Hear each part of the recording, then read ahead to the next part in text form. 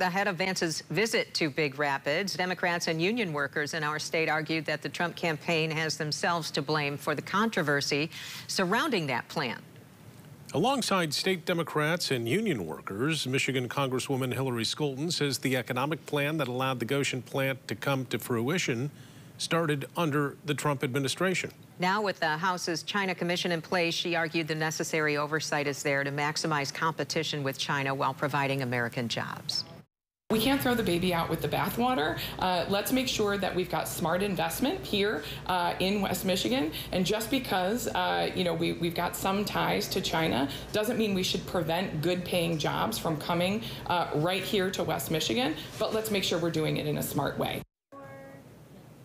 Scholten, other Democrats and union workers also warned what a second Trump presidency would do to union workers and the middle class at large.